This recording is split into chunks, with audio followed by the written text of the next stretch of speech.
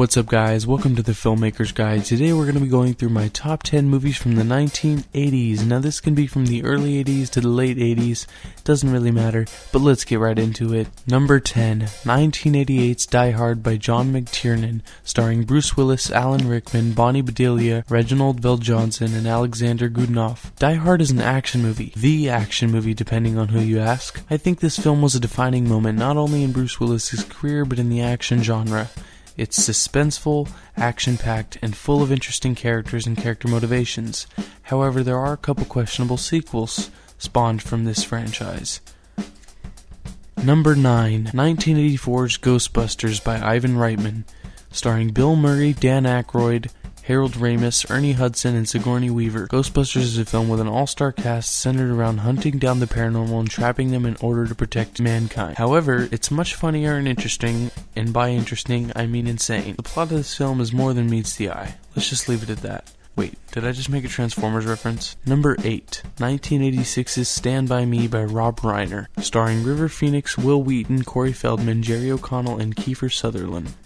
Stand By Me is sort of an emotional roller coaster. This movie is so nostalgic to me. It makes me cherish my childhood experiences, but also makes me value the people in my life while simultaneously making me feel like I need to make the best of a bad situation. Great film. Number 7, 1987's Spaceballs by Mel Brooks, starring Bill Pullman, John Candy, and Rick Moranis. It's really hard to pull off a Star Wars parody. I'm not just talking about fan backlash, I mean it had to be difficult to not completely ruin it, and also not take itself way too seriously. I think this movie pulled it off pretty good. Number 6, 1980's Airplane by David Zucker, Jim Abrams, and Jerry Zucker, starring Leslie Nielsen, Robert Hayes, and Julie Haggerty. This film has always been funny no matter what generation you're from. The Naked Guns and Airplane both have one thing in common, and it's not Leslie Nielsen, the comedic legend. It's that they're parody comedies, easy to enjoy and always a good film to watch with friends. Number 5, The Lost Boys by Joe Schumacher, starring Corey Feldman and Corey Haim. I don't really see the need in listing the other actors. The sequels, not good. This one, good. Believe it or not, Corey Feldman was normal, and Corey Haim didn't abuse drugs at one point. This film was another defining film, at least for the vampire genre. This film also never forgets to just focus on being its own movie. It doesn't take itself overly seriously, making it a fun experience in general. Number 4, 1984's The Karate Kid by John G. Avildsen, starring Ralph Macchio and Pat Morita. Ralph Macchio and Pat Morita make the perfect duo. You don't have to be a martial artist to relate to their relationship, almost father-son-ish, and it totally works for this film. This film makes you root for the protagonist and really want a happy ending. It does what a film should and is universally recognizable and familiarized. It's kind of hard not to have heard of The Karate Kid. Best thing about this film is Jaden Smith isn't in this one. Number 3, 1985's Rambo First Blood by George P. Cosmatos, starring Sylvester Stallone. Enough said.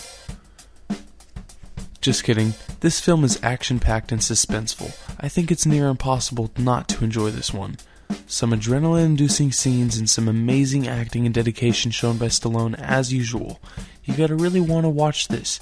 As a matter of fact, I watched this so much as a kid that my DVD was so scratched it hardly played.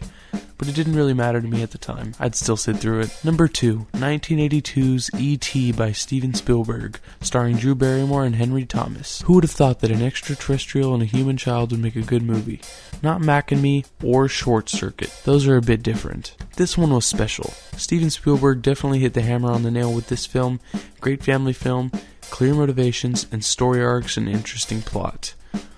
I vaguely remember this film as I had only seen it about 2 or 3 times and I was very young, but I do remember enjoying it and I've still seen clips here and there, and it still looks pretty great. We finally made it to number 1, 1986 Top Gun by Tony Scott.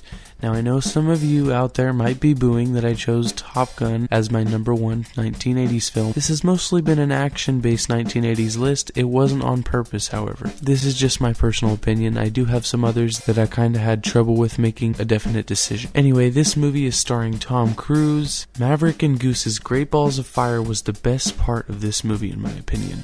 Another film with a good story and characters and also really interesting. I only saw this movie twice, oddly enough, but I still enjoy it.